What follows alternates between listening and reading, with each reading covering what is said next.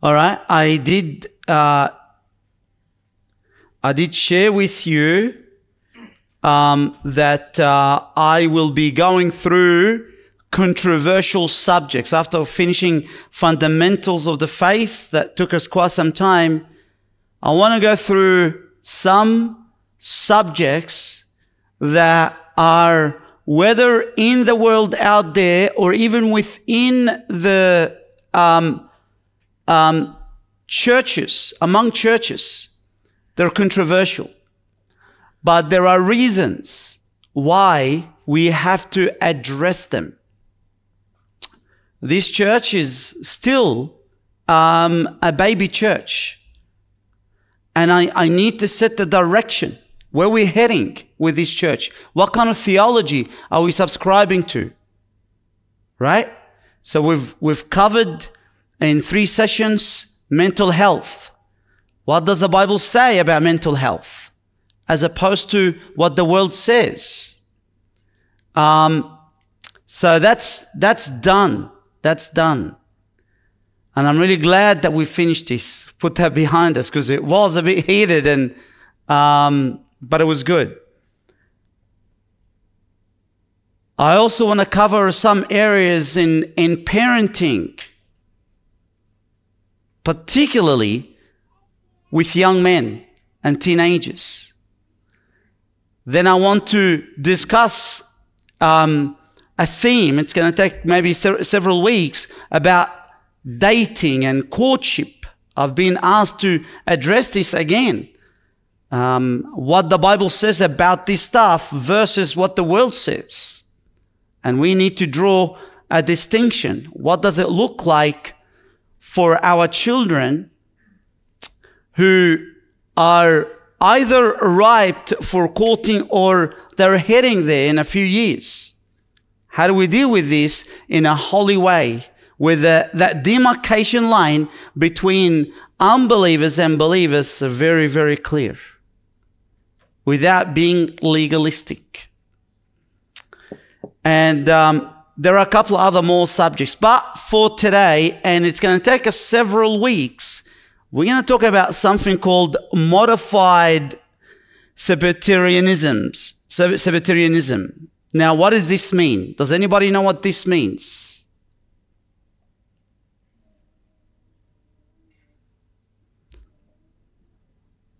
Do you want me to give you a clue? Look, without a clue. Go, Mary. Maybe about how to live out the Sabbath in the New Testament. Okay, maybe how to live out the Sabbath in the New Testament. Okay. All right. That's very, very good, sister. And I'll help you to know a little bit more about it. But it's in the light of this fundamental command. This is all one command. Out of how many commands, by the way? I'm reading from Exodus 20, verse 8. 10. Were you giving me a hug or were you saying 10? 10. All right. All right. I love you too, brother. It's going like this. This is probably one of the commandments that is most dismissed and disregarded. We focus on, all right, don't worship idols, and we expound, we'll flesh that out.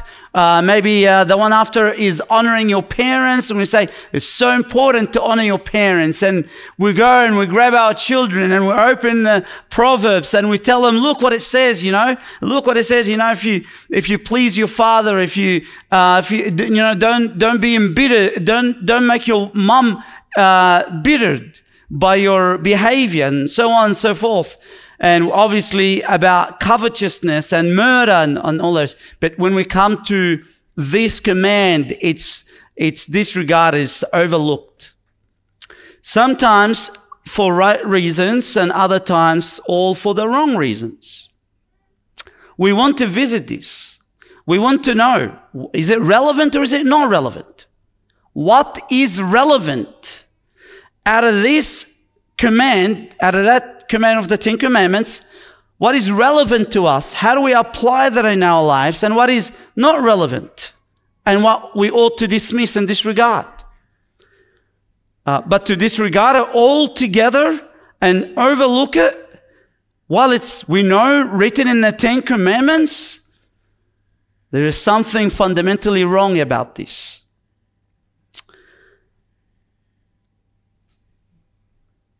I do want to open it up for discussion.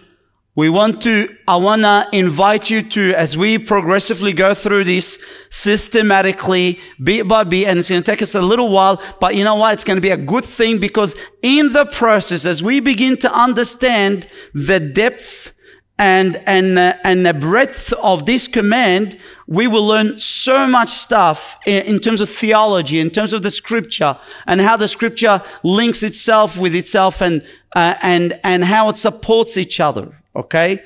We're going to learn a lot through that process. It's going to take several weeks. It's not a once-off week.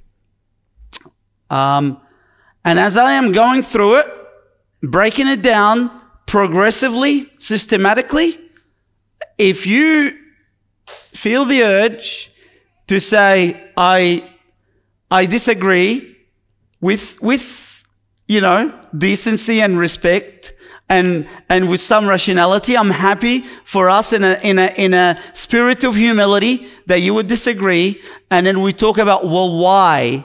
And if I'm wrong, I'm happy to repent and change my view. But if you're wrong, I would love for you to repent and change your view. Okay? All right? Agreed? A deal? All right.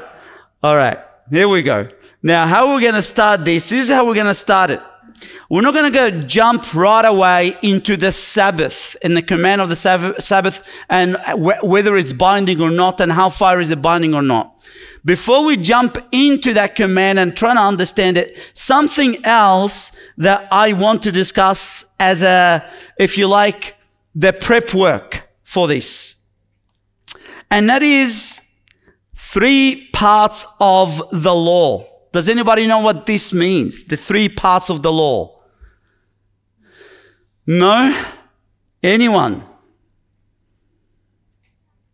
The 3 parts of the law. Have you heard this before? Or the 3 divisions. The law is divided into 3 parts. What is that? Yeah, Alex, all the way at the back. Go, brother.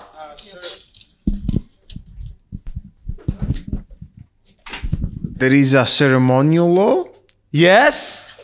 Okay, that's it. I let everybody, someone else to say as well. You got one right. That's good, man. Praise God. All right. Yes. Coming in. The second one is civil law, and then moral law. Yeah. So have you heard this before? Hands up if you never heard of the 3 divisions. In a 3-part division. Put your hand up. I just want to know. Okay. All right. All right. Now, this is what theologians based on the scripture, many theologians based on the scripture subscribe to, but not all. Okay? They say the Old Testament law. We're talking here about the Old Testament law. Okay? They break it down into 3 components. All right? 1, 2, 3. Not exactly in that order. It can be different depending on, doesn't matter who speaks about it. But the moral law, the civil law, and the ceremonial law. So they grab the Old Testament and they say, okay, well, this part is moral law, this part civil law, and so on and so forth. But particularly, you find them in not the entire Old Testament, because, by the way, no added law was given in the Old Testament after what? After the first 5 books written by Moses. Everything else in prophets, everything else in the writings affirm this and call upon people to abide by the laws given in those first 5 books. But nothing else has been introduced in the Old Testament after those 5 books were written by Moses. Okay? So you can even narrow down and say the 3 parts of the law, really what we're talking about is the 3 parts of what Moses wrote, the law that Moses wrote. Now the moral law, and here is the thing, focus, what does the moral law focus on? It's a universal moral principles, right? Universal moral principles. What does this mean? So are we talking about like do not murder? Do not murder. So they're summed up, exactly. So they're summed up, those moral laws, in what? What is the most condensed, summarized version of the moral law? The 10 Commandments. Okay? Don't murder, don't covet, don't steal, don't commit adultery. Those are the most basic. Of course, the rest of the 10 Commandments are the most basic level, if you like, of the moral law. And the idea is a universal moral principle. What does this mean? Universal moral principles. That applies to every person. Does it only apply to a group? No, absolutely not. And it's perpetual, meaning continual. There wasn't a point in time in history where it was okay for someone to commit adultery. Right? There wasn't a point in time in history where it was okay for someone to commit murder, like Cain and Abel. Right? Even though the 10 Commandments came way, way later, years later, but did that make it okay for Cain to murder Abel? Absolutely not. That's a moral law, and we say the moral law it applies to all humans in all of history, across all cultures. Right? Whereas the civil law, the focus is social order and justice in Israel. What does that mean? And somebody can give us examples. Say, for example, they will say like who will inherit the land or properties from whom, and how to divide it between the children's. If someone hurts someone, how to make the compensations or something like that. Yeah. So it's not about murdering someone, but it's more to do with, okay, let's deal with the situation at hand. How should man punish man for disobeying the law? How does that punishment occur? Or how do we deal with civil situations, civil matters? Right? For example, they would say one of the laws would be if a man digs a hole on the ground and then somebody's ox would pass by and falls into this hole and then dies, then what happens? This man who's responsible for that hole has to compensate the owner of that ox, for example. These are civil matters. Okay? Civil law, they call it theocratic law. All right? Laws to do with civil matters. And God gave Moses this law, civil law, for Israel at that time. All right? And then you have the third ceremonial law, religious rituals and worship. What does that mean? Can you give us examples of ceremonial law?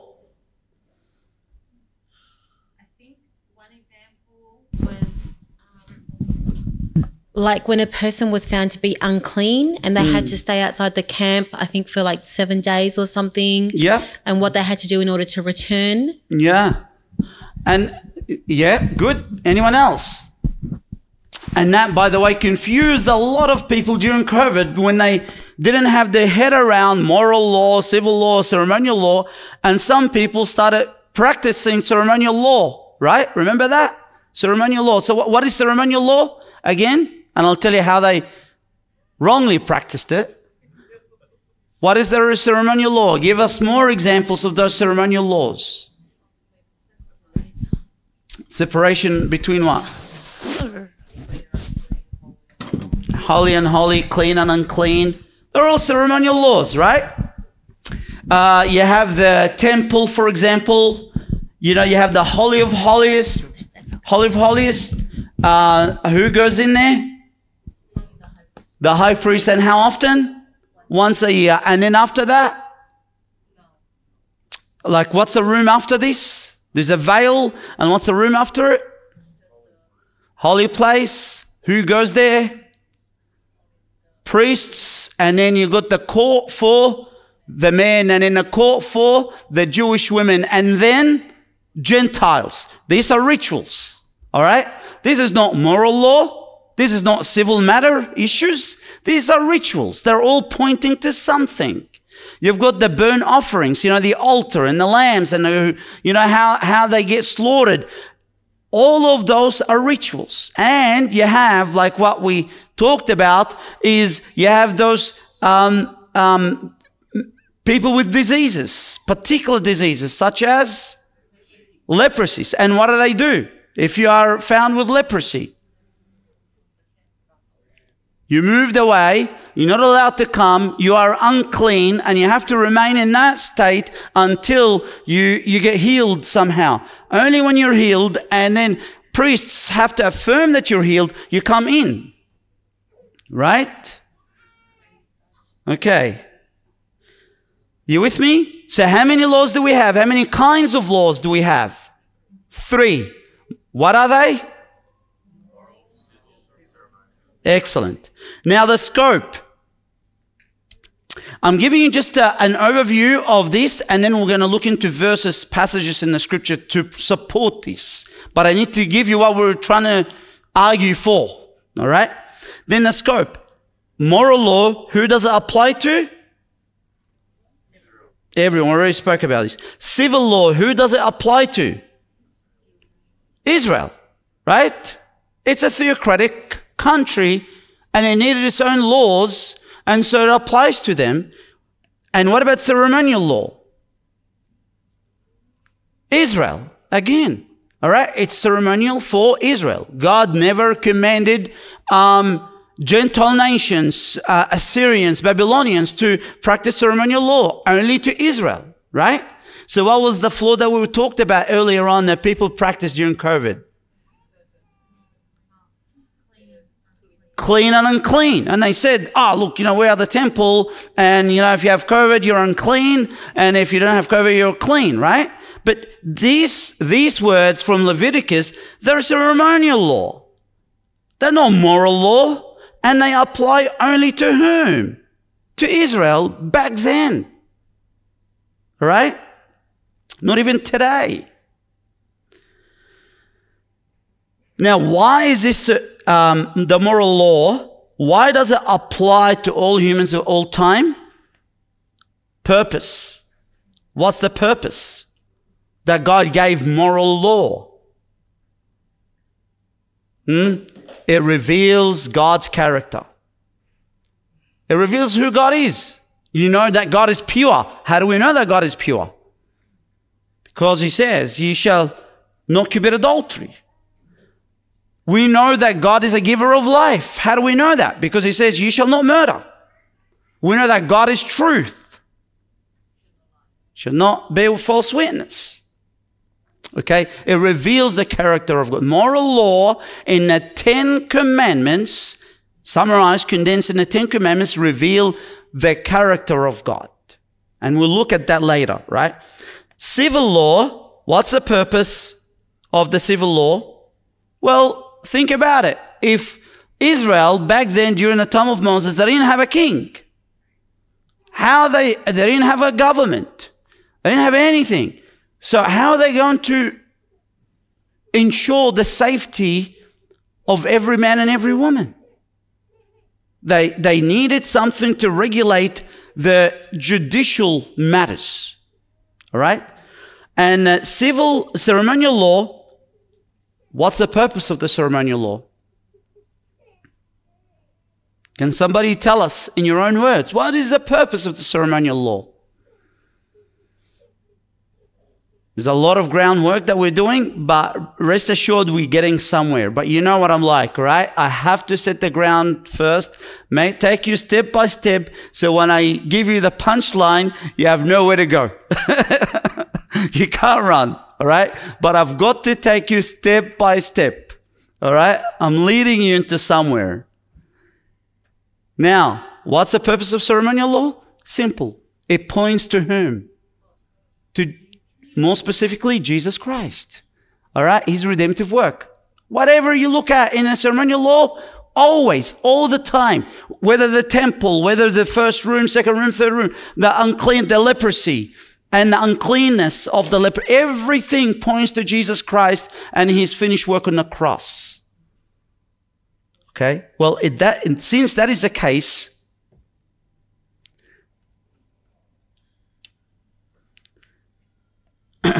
let's keep that one. We gave the examples. Did Christ fulfill the moral law? He has, right? He fulfilled the moral law, right? Has he fulfilled the civil law? Believe it or not, he did fulfill the civil law. Has he fulfilled the ceremonial law? He is the fulfillment of the ceremonial law. He fulfilled all the law. So we're not breaking it down as though to say which part of the law Jesus fulfilled. He fulfilled all of them. Okay? The issue is not what part of the law Jesus fulfilled. We recognize Jesus fulfilled all of them. The issue is which law is binding for us today. That's the issue. Okay? And we already know.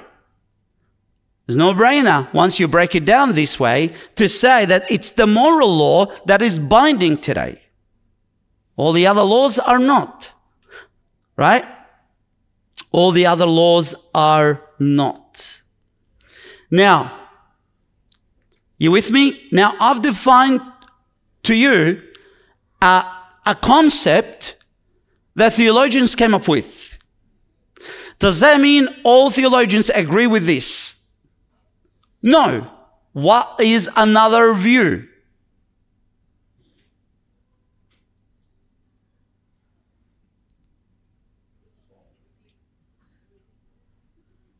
Does it have something to do with the way people perceive the covenants and whether they've been fulfilled and whether they're yet to come? Very good. And what do they say about this? They say, anybody wants to say anything, or should I just jump in? Feel free. All right. They say, no, scrape all that. Don't worry about all of that. We ought to, if we want to know what command, what moral law binding upon us, don't look at the Old Testament at all. Look at the New Testament. Look at the commandments in the New Testament. Whatever is being repeated in the New Testament, that is binding. If it's not there, it is no longer binding. Okay? And this began about 150 years ago, maybe stretch it 180 years ago. All right? Where people began to say, forget about those divisions. Let's come up with our own set of ways to say what is binding, what is not, and then we conclude that only the New Testament commandments are binding. Anything in the Old, don't worry about it unless the New Testament repeats it. Okay? So that has now become a tension among theologians. Once upon a time, there was no tension. For 1,800 years, there was no tension. Everybody agreed on this. Only just recently that this has come about.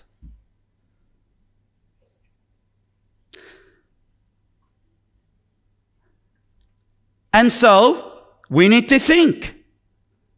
Do we go back and say, no, sorry, we're going to subscribe to the 3 parts law? Or do we say, no, we are going to subscribe to the new theologians and say there are no divisions. They're all the same, one and the same, in a bucket. Take that bucket, and since that was part of the quote-unquote Old Covenant, let's chuck it all away and let's just focus on the New Testament. It makes a big difference. Huge difference. You know why? Why? Why would it make a big difference? Why is it so important to know which direction we should go?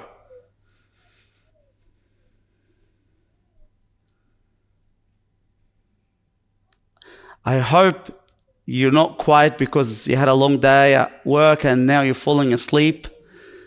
I hope you're just thinking. I hope this silence is because you're thinking. Are you thinking? Good, thank you. At least I had one head saying, yes, I am thinking.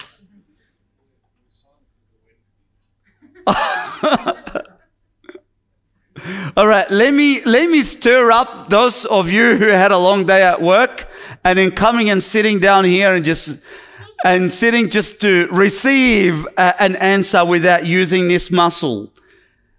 Here in this church, particularly on Tuesday night, we reject intellectual laziness. Amen? Amen? Does God honor intellectual laziness?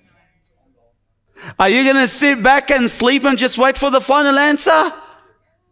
Come on. We'll have to lay our hands on this man and pray for him to repent. Good. So we need to think carefully which path we ought to take. Why? Why is this huge?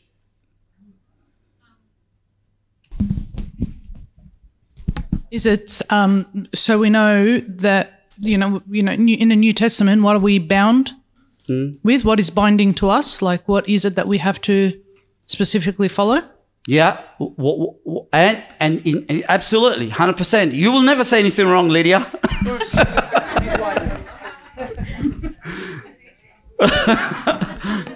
My wife is always, almost always right. Eventually, especially, well, number one, there are a lot of things that the scripture speaks about in the Old Testament, and if we just reject the entire Old Testament, and it could be true, the three parts, if it's true, and we reject the Old Testament, we may be sinning while we're not realizing. And that's a huge thing. If we take sin seriously, as God does take it seriously, we need to assess. Because when Jesus died, which sin did he die for?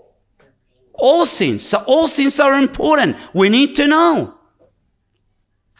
Are we walking thinking that we are okay and we're little by little growing a little, but in reality, we're actually sinning by overlooking commandments in the Old Testament? Or the other way around. If suppose that this is not true, and there are some Old Testament commands that we're trying to abide by, when in reality Jesus freed us from that, and you don't have to abide by them. And so it can be a freeing thing. Much like, remember the example of ceremonial law when some people thought that it's still binding till today. And so they said, well, COVID equals leprosy. And if leprosy don't come to the temple, then COVID, and then they bound themselves in different ways. And they're wrong. Okay. So what do we do? Okay. We're going to take it one step at a time.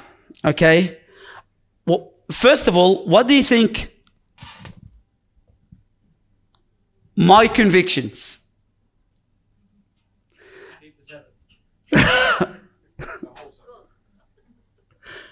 I believe it is correct. 3 parts of the law. All right. I believe that scripture makes it absolutely clear. If we study it without intellectual laziness, we will find that the scripture itself testifies that there are three parts of the law. And I'm going to present this case to you. All right. I will present it to you by many verses. Certainly not all, but many. But before this, I just want to give you a list of those who endorse not the Sabbatarianism, but the three parts of the law. Okay? You will find the following. Do you know the Westminster Confession of Faith? I hope you do. It's a great condensed version of theology that is great. And the Second London of Confession, they both subscribe to it. All right. Well, for those who are theologians among us, they say, well, these are covenantal people. Okay. You're right. But John MacArthur is not. And if you study carefully, just if you have an electronic version and just search for ceremonial law, you will find it's plethora, so many different places where the study Bible affirms this division. Says, I didn't make it up. It's there in the John MacArthur Study Bible. Okay? Maybe that eased a lot of you when I said this. Obviously, Vodi Bockham, Joel Beakey, and R.C. Sproul, and obviously all reformers and Puritans all subscribe to those three divisions. Okay? So, calm down, take it easy, put your guard down. But start thinking. I want you to own this. I don't want you to think, well, since they all own it, therefore I'm going to own it. I want you to think about it. I want you to build your own convictions. Please. Okay? So how are we going to do this?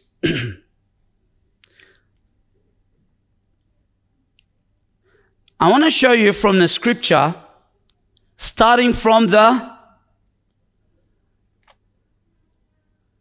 first 5 books of the Bible, Deuteronomy and Leviticus, show you some examples how God in his way indicate differences between these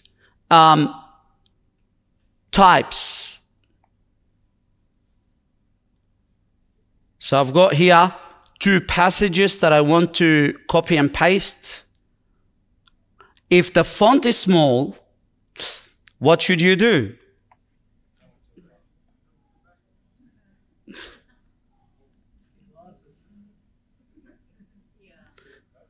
All right, let me try to make it reasonably large. I've got a fair bit of passages here.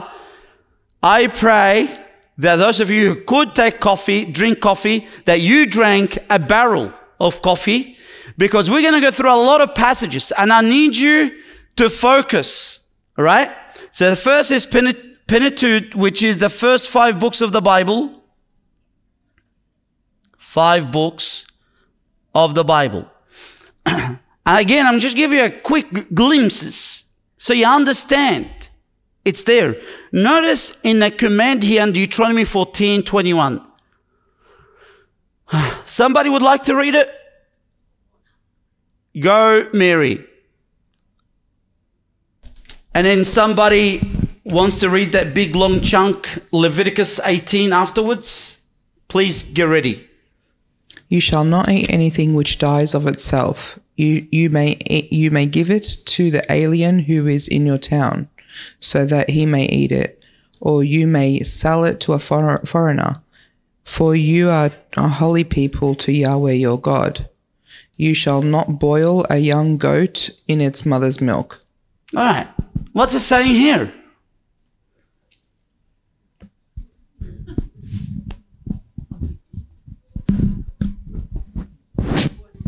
What you eat, right? It's about some dietary consumption, right? Particularly about what? Something dies of itself. What should you do with something that dies of itself? Can you eat it? You can't eat it. All right, well, chuck it in a bin. No. What does it say here that you can do with it? You can You can give it away to aliens who's in your town. All right? So some dude passes by who's from Canaan or Jamaica or whatever, you give it to him. Or if you can make money out of it, hey, go ahead. Let them eat it as much as they like. But you don't eat it. Is that moral law or ceremonial law? What sort of law is this that abides by you, binding to you, but is not binding to anyone else? Yeah. Have a look, the contrast between that, which is, the Bible says, legitimate for others to have it, but not legitimate to you.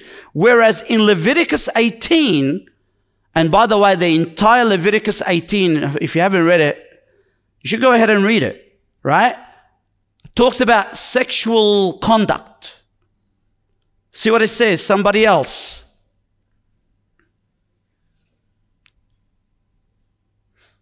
Yep. Someone at the back. Oh, okay. You shall not lie with a male as one lies with a female. It is an abomination. You shall. All right. What is it? An abomination. To do what?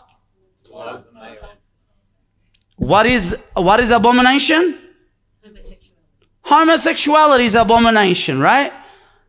Did I say this? No.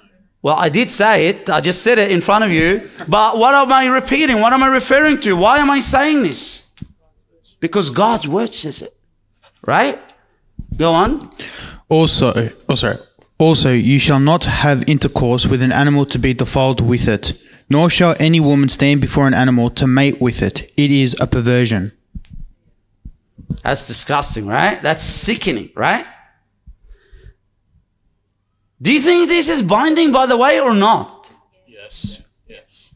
Where do you find this in the New Testament, by the way? Do you find it in the New Testament? Tell me. If you read the New Testament, I read it several times, countless times. I don't recall I saw it anywhere in the New Testament. Right? So if you're going to say that this division does not exist, then you're going to have to tell me why someone should not do this. It's so disgusting, so appalling that I cannot say it. Right? Why should a man or a woman not do this if it is not found in the New Testament? Why are you putting burden upon people's shoulders? Let them have pleasure. It's disgusting. All right, go on. Do not defile yourselves by any of these things, for by all these the nations which I am casting out before you have become defiled. For the land has become defiled, therefore I have brought its punishment upon it. So the land has spewed out its inhabitants. But as for you, you are to keep my statutes and my judgments, and shall not do any of these abominations, neither the native nor the alien who sojourns among you. For the men of the land who have been before you have done all these abominations, and the land has become defiled, so that the land will not spew you out. You should defile it.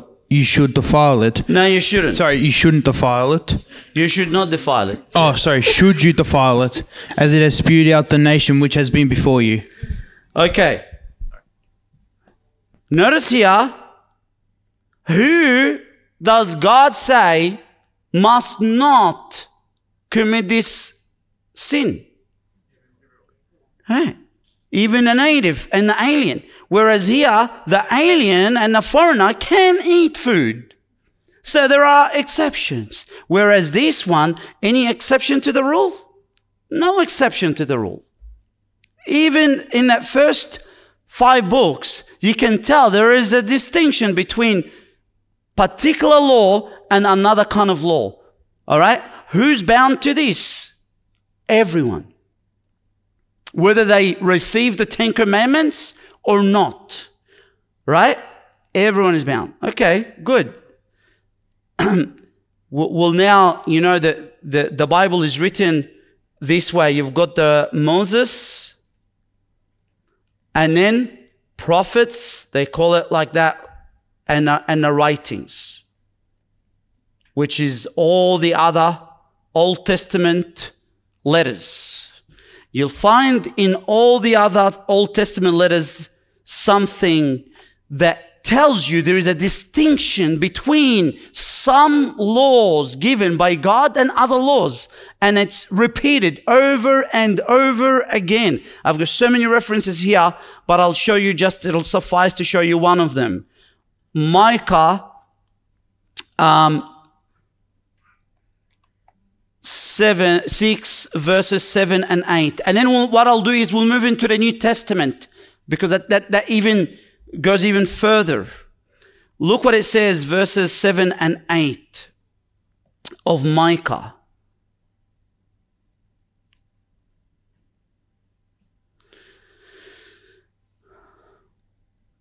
Does the Lord take delight in thousands of rams, in 10,000 rivers of oil? Shall I present my firstborn for my rebellious acts, the fruit of my body for the sin of my soul? He has told you, O man, what is good. And what does the Lord require of you but to do justice, to love kindness, and to walk humbly with your God? In other words, what does that mean?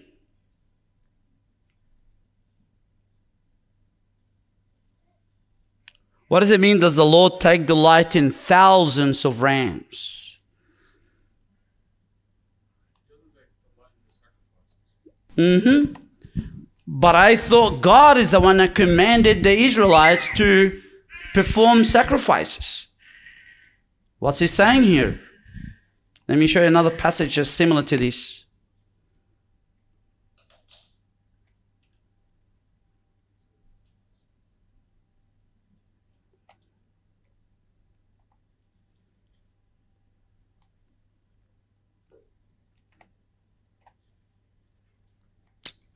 So what does this mean? Does it refer to in 1 Samuel when Saul was going to give sacrifices and not wait for Samuel, and he directly disobeyed God in doing so? So God prefers your obedience rather than your sacrifices. 100%. Look, has Yahweh as much delight in burnt offerings and sacrifices? This, we call that ceremonial law. C for ceremonial, right? And in obeying the voice, as in obeying the voice of Yahweh, this is what we call moral law, right? There is ceremonial law and there is moral law. Behold, to obey, which is, which law? Moral law is better than ceremonial law. And to heed, that is, moral law, fat of rams, that is ceremonial law. God says, okay, not all my law are equal, of the same importance, of the same significance. There are some laws that I give you that are far more important than other laws. And he places here which law above which law? The moral law above ceremonial law. So that division is clearly seen in the Old Testament. Right? In the first 5 books, in the prophets and the writings, let me show you what Jesus says about this. He refers to the similar concept. And what does Jesus say? In Matthew 23:23, he refers to the same thing. Right? This is what Jesus says. I do want to finish this today, but I don't know if I can. He says this, Woe to you, scribes and Pharisees, hypocrites, for you tithe, mint, and dill and cumin, and have neglected the what? Weightier provisions of the law. Breaks it down. You've got tithing, mint, dill, and cumin, which are ceremonial laws. And he says there is something else of more important. And what is it that is more of important of that law, of a law? Justice, mercy, faithfulness, But these are things you should have done without neglecting the others. So he's not saying, don't worry about the ceremonial law. Of course, because Jesus came while he was under the law, which means he's still under the old covenant. So, of course, all the ceremonial law were operational at the time when Jesus came. And he's saying, I'm not saying don't do them, but which is more important? The moral law. Who draws the distinction? God does. It's Jesus, who is God, says these are weightier than that.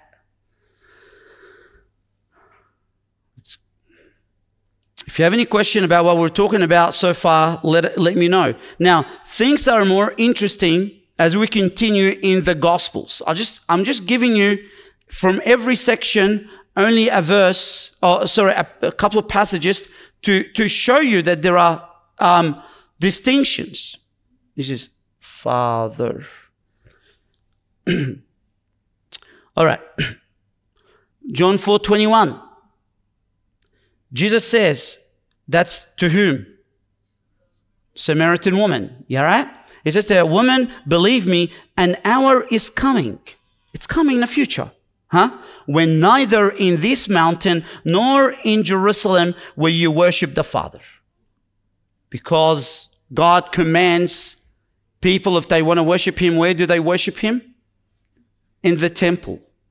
Right? And he says, there's a time will come where that command will be abolished. It's gone. We don't need, if I want to worship God, I don't need to go to have a flight and go to Jerusalem, and then from Jerusalem and go find my way to the temple, and then I'll go and worship God there. I don't need to do that anymore. It's been abolished. Right? That command is abolished. But yet, in Matthew 5:17, what does Jesus say? Remember 5:17? We call that the Sermon on the Mount. And what did Jesus preach there? Did he preach a ceremonial law? No. What was it? Moral law. You have heard of old, you shall not murder. But I say unto you, anger is the heart of murder. If you commit adultery, but I say unto you, if you lust with a woman and you committed adultery already in your heart. So that's the moral law. He's preaching the moral law. Okay? And after and upon preaching the moral law, or preceding preaching the moral law, he says what? Do not think that I came to abolish the law. What? I thought you said to that woman that there is a law that is going to be abolished. Yet here you say you're not going to abolish the law. Are you going to abolish the law or you're not going to abolish the law? Right? It says, I did not come to abolish but to fulfill. What? What are you talking about, Jesus? Jesus just contradicted himself. No, he did not. In one section, he speaks of the ceremonial law, but not in the context of Matthew 5. In Matthew 5, he's talking about the moral law. There are distinctions between the two. Right? One of them will have been abolished by the death of Jesus and his resurrection, and the other has not been. And we'll see this in the epistles. Have I lost you? Are you guys with me? Have you slept? All right. So I need to make sure that you're aware of this, especially for you when you're reading the scripture and you say, wow, thank you, God, you abolished the law. But then you read later on, oh, the law has not been abolished. What's going on? Well, you read it in context. What you will always find whenever it speaks of the abolishment of the law, it's talking about what? Ceremonial law. And why was it, in what ground has it been abolished? Jesus Christ. He came to fulfill it. In what sense did he come to fulfill the ceremonial law? It was a shadow.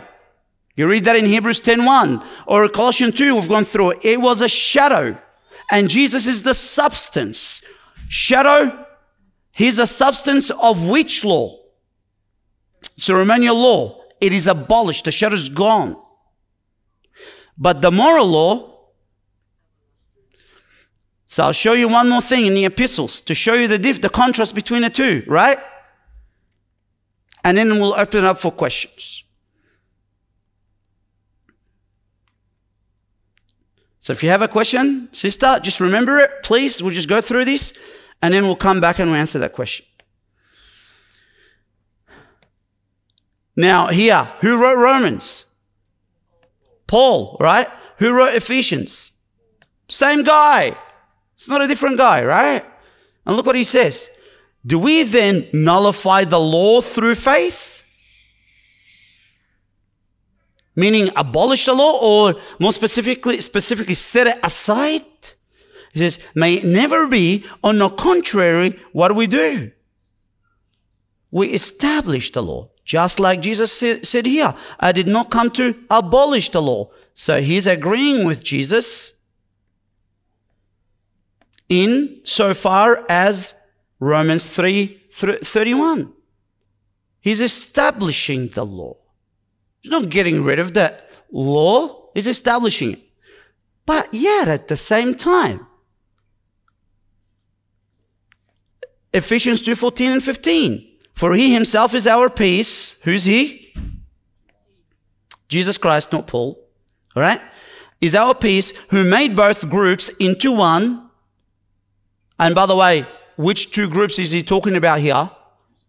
Jews and Gentiles, brought into one, and broke down the barrier of the dividing wall. Remember the temple? All right, you've got the first room, the high priest, then the priest, then the men and the women. And then after the women is a wall of division. And after that wall of division, what's there? Gentiles. No matter how much you love God, right? You're a Gentile. You come to enjoy God, but you're all the way at the back, right? So Jesus here broke down the barrier of dividing wall. By the way, this law, what sort of law is this? Moral law, civil law, ceremonial law? Ceremonial law, okay? Broke down the barrier of dividing wall by abolishing in his flesh the enmity. What's the enmity here? Which is the law. Huh? The law of commandments containing ordinances. The law? I thought you said here we establish the law. We don't nullify, we establish it. How is it that you're saying here we abolish it? Do we establish or do we abolish? Which one? Why is he saying in one sense he's established, in the other place he says abolished? Different laws. He even tells you here, right? Ordinances, rituals, ceremonial laws, right? So when you read the scripture, when you open the word of God, and it says, okay, the law has been abolished. Cool. I can go and do what Leviticus 18 says. No, he's not talking about the moral law. He's talking about ceremonial law. So that's where you say, cool, I don't have to put aside my brother who's sick because he's got leprosy. I don't have to do that anymore. That's ceremonial law, and that has been abolished by Jesus Christ. Right? I don't have to be a woman and it's a time of the month and I can't go to church anymore. That's been abolished. Okay? That's been abolished by the death of Jesus Christ. But what has not been abolished and it's been established is the moral law. Right? So, clearly, the scripture makes distinction. And I can go on and on and on, but it suffices to do this. I just wanted to get a glimpse of different categories so that you are aware the entire scripture from beginning till the end makes distinction between the moral law and ceremonial law. Of course, you can throw in there the civil law as well, but that's just easy to debunk, so that's okay. Put that aside. Yes, sister. Question? Just mic, please, so people can hear and live streaming. You know how you said that that Leviticus 18 is not found in the New Testament? Yeah. But is it part of Matthew 5? Yeah. So So the spirit of this, we're talking about this, right? Oh, where is it? Also, you shall not have intercourse with any animal. I mean, that's just disgusting, but anyway. To be defiled with it, nor shall any woman stand before an animal to mate with it. It is a perversion. So what we say is this. Remember I said, what is the 10 Commandments? What does it tell you about the moral law? What's the relationship between the 10 Commandments and the moral law? It is the most basic, the summarized, condensed. It is not at its full length, full depth. It is just the basic of it. Jesus came in the New Testament and then he pulled that out and then unpacked it just a little bit more, just to tell you it is not just about what you do as though that you only abide by the moral law only by your actions, but it's about what you desire from your heart. All right. It's about your desire, not just your action. So he's saying, don't look at the external obedience. Look at the depth. Look at the spiritual obedience of it. But he only just kept it at that and limited it to that. He didn't go and flesh it out further, although it can be, right? Yeah. No, I'm just asking because so you're right. I heard a sermon by Vodi once, and he was saying that people like LGBT, one of their arguments is that it's not in the New Testament, but then he made a reference to Matthew 5. And so I was just wondering where it fits in. So the scope of what Jesus said, all right, if you commit adultery, if you look at woman with a lust, you committed adultery in your heart. He's taking people to say, don't look, just only examine yourself or judge yourself by your external actions, but look internally at the condition of your heart. All right, because sexual sin does not only constitute your action, but your own desire as well. Of course, within that, you can unpack it further based on Leviticus 18 and say, hey, not just looking at a woman with lust, but intercourse with animal. That's another sexual sin. That's part of it, whether a man or a woman. So it unpacks it more, if you like. Yeah. Because at the time of Jesus, there were externalists, there were self-righteous people, and they only focused on the external actions. But the internal, they said, nah, that's just something for me. Yes? Wait, just my quick. Yeah. Thank you. So is there anything in the New Testament which, when it comes to affirm that that Christ did not nullify the law, but fulfilled the law, is there anything in that can be misconstrued by, like, say, like those who are practicing still ceremonial and orthodox and all this sort of stuff there? Is there anything in there that can be misconstrued where they say, well, Jesus didn't nullify, right? He fulfilled, right? And so, if they read it in context, would they be able to see at every mention that it is about ceremonial? Well, about moral law, you mean? No, but sorry, that what has been, yes. Yeah, and that the opposite is true as well, that what has then been nullified is the ceremonial. Look, just like the devil can take any passage out of context. When he did tempt Jesus, he took it out of context. He used the scripture, but he took it out of context. When he tempted Eve, he took what God said, but took it out of context and then just later on threw in a lie, right? So also anybody can take the Bible if you do not read it in context properly. All right, and read and understand and exegete properly what it says. You can take anything out of context, right? You can say, oh well, this is Old Testament. I can do it now, right? You can do that. But if you read the scripture properly, and just to answer more specifically your question, and you look what Jesus says, all right, in Matthew 5. From the very beginning till the end, he only mentions the moral law. Blessed are the poor in spirit. Blessed are the meek. Blessed are those who hunger for righteousness. Because is that what they would typically go to when they say, see, this is why we continue? The Orthodox? Yeah. Well, I mean... Like when they're saying, but because depends we often there's no... For the, you do realize the only, Christian body that does not have... statement of faith. An official statement of faith is Orthodox. Even Catholic do have, but I think Orthodox don't have a statement of faith. So it will boil down to who you speak to. All right, this guy says that, or this guy says that. You know, I don't know.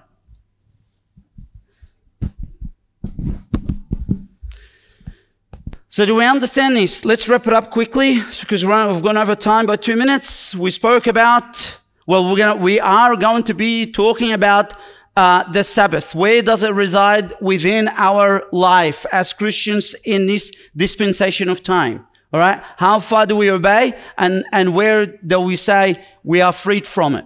Okay. We need to look at this. We need to understand this since it is written in the 10 Commandments. Then we looked at the 3 parts of the law. What are they?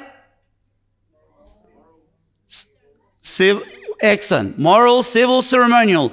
The civil, is it binding? No. The civil, is it binding? No. But what is binding?